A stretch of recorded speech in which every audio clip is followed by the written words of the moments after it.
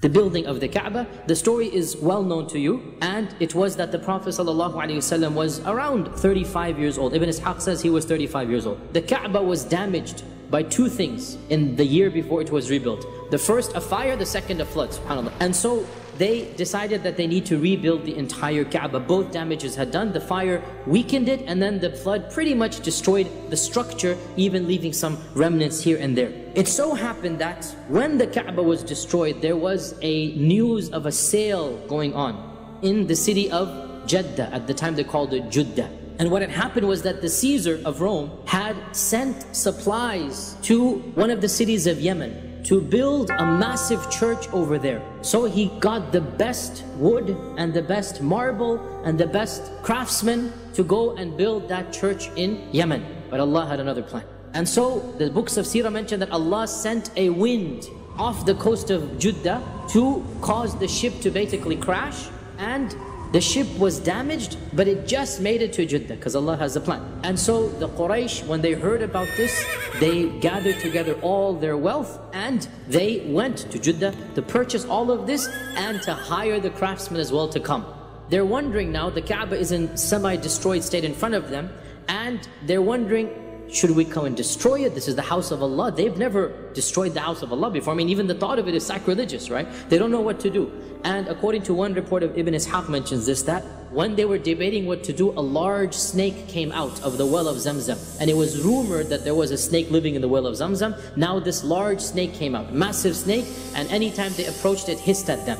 And so they wondered, what are they supposed to do? And Allah sent a big bird to pick up the snake and to get rid of it, to throw it behind one of the mountains of Mecca. So they took this as a sign that they should approach the Kaabah. And so each one is nudging the other for, why don't you go first? Why don't you go first? Because they're worried what's going to happen. Until finally Al-Walid ibn al-Mughira finally said, Khalas, I'm going to do it. Hand me the axe. So he took the axe and he marched towards the Kaabah and he started breaking down one of the walls of the Kaabah. Nobody lifted a finger to help. Then the rumor spread. Why don't we use Al-Walid as the litmus test? If he survives the night, we'll join him the next day. Then the next morning, he woke up fine and healthy, everything's fine. So they said, okay, alhamdulillah. And so Al-Walid put one wall down. And so the next day, alhamdulillah, the entire Quraysh decided now we all have to tear the Kaabah down and then rebuild it. And what they did was, they divided all of the tribes into 4 groups. Based on their lineage. The closest tribes together, you get this wall. Another close group, you get this wall. So the Banu Abd Manaf is given the most prestigious, and that's the side of the wall. Why? Because they are the most prestigious. They knew it. Abdul Muttalib was from them. And Abdul Muttalib was who he was. So they get the most prestigious. The second most prestigious, the Banu Makhzum. Abu Jahl is from this tribe, right? The Banu Makhzum, they get the wall that is the Rukn Yamani to the Black Stone. The last fourth of the Kaabah. So they get the second most prestigious wall. And then there are other tribes, we don't have to mention their names, they get the other 2 walls. Now, you all know what happened. The Banu Abd Manaf and the Banu Makhzum are raising the corner that has the black stone, right? The black stone doesn't belong to either wall, it belongs to both.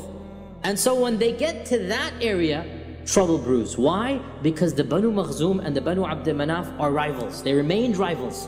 So both of them said, put their foots down. They said, the black stone is my side. No, it's my side.